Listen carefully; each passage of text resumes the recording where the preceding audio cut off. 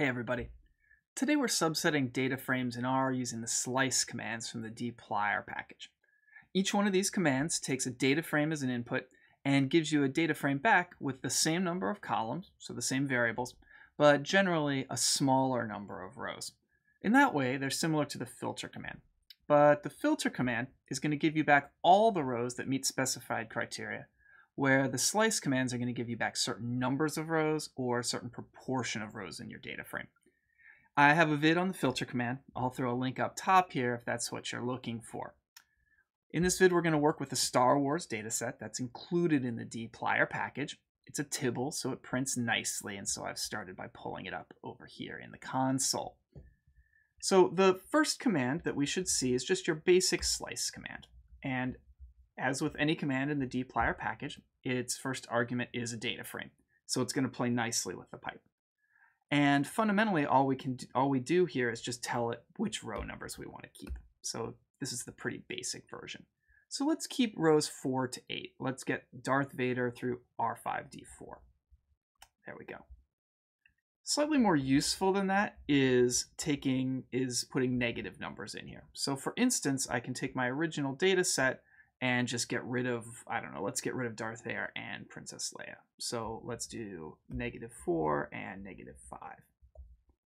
There we go. So those two are removed. That's useful, for instance, if you want to manually remove an outlier from your data set. The next command to know is slice head or slice tail.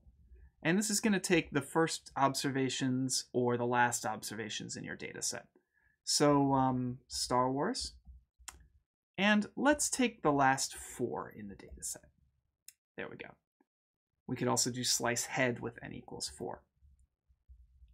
Suppose we need the last 20% of observations in the data set. Its prop equals 20%, 0.20. There we go. And you can see we kept 17 of the rows in this set. Probably more useful than that is slice min or slice max. This is going to keep a certain number of rows in your data set that correspond to the minimum or maximum values of some specified variable. So, for instance, let's say that I want the 4 individuals in the Star Wars universe that weigh the most, or that have the greatest mass. So I'm going to start using the pipe here. I'm going to pipe Star Wars into slice max. That'll pass Star Wars as the first argument to the slice max command. I need to specify what variable I'm interested in here. I want the rows that correspond to the maximum values of the mass variable. And so the syntax is order by mass. And then I need to specify what number I want to keep or what proportion. So let's just keep 4. There we go. Notice, however, that it did give us 5 rows back. And the reason is that there is a tie. There are 2 characters here that have a mass of 136. And the slice max command didn't want to arbitrarily decide which one to keep in which subset. If we do need exactly 4 values, we can add an argument for that. It is with ties equals false. And you'll see there we get 4 values. So on the one hand, it's nice we got exactly the number we specified. On the other hand, there's been that sort of arbitrary decision made. We could put prop equals here instead of n. We could do slice min instead. Of all the slice commands, I think the most useful, however, is slice sample. And so let's use pipe again. Let's pipe Star Wars into it.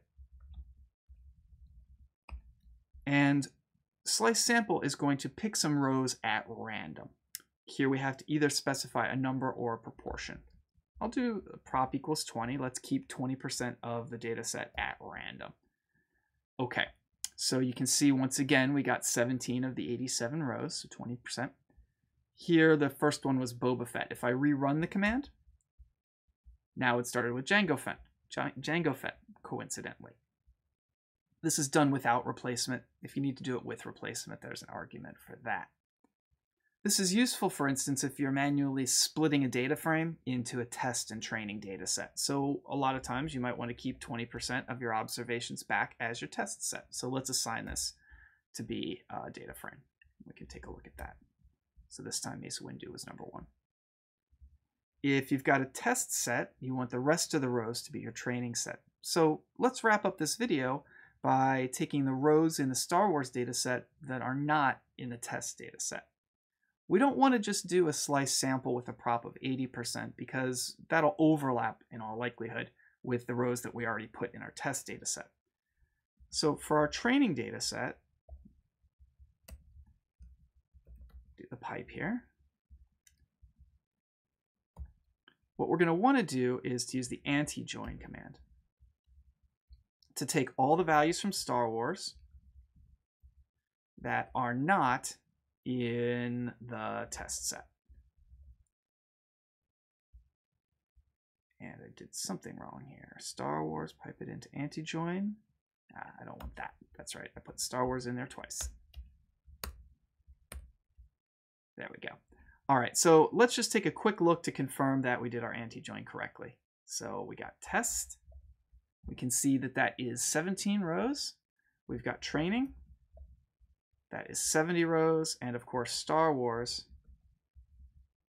is 87 rows. So at least those numbers add up. If you go through and look, you can see that there is no overlap between those two. We could even confirm that with another anti-join.